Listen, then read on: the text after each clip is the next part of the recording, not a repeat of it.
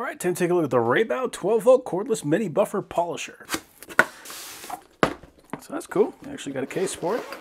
Wow. So you got a manual. Some nice thick discs on here. It's pretty cool. And we got some larger size discs, so these look like they're about 2 inch. I'd say these are about 3 inches. And they just keep on coming. So lots and lots of options.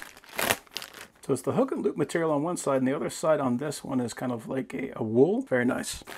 Yeah, geez Louise, there's just so many different options in here. It is kind of overwhelming. Now this is something I like to see. They actually included 2 batteries with this kit. So these are both 12 volt, 2 amps, and they are the triangle style. And I really like how the case is molded, so everything's got its own place. We got our charger. It says it's good for 100 to 240 volts, so it's good for international or domestic, and it outputs a 1.5 amps at 13.5 volts.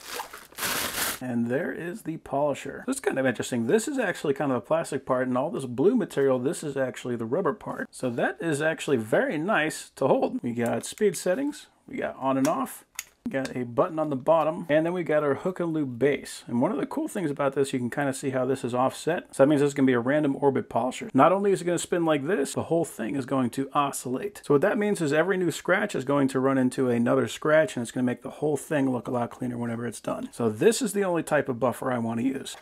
Then we got a case.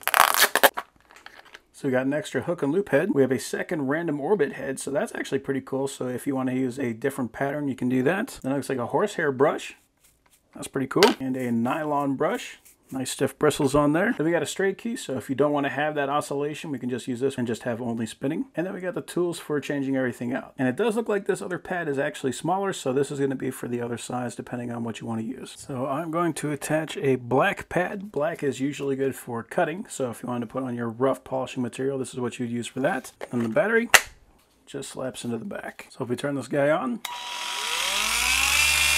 that's cool. That's interesting.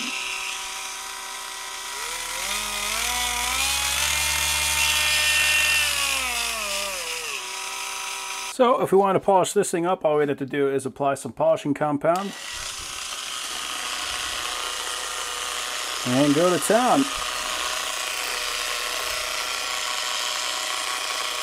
That is cool. Yeah, that's awesome. So if we want to remove this head, all we're going to do is we're going to press in this locking pin, and then we can fit the wrench in right around that oscillation head, and we can spin that guy off.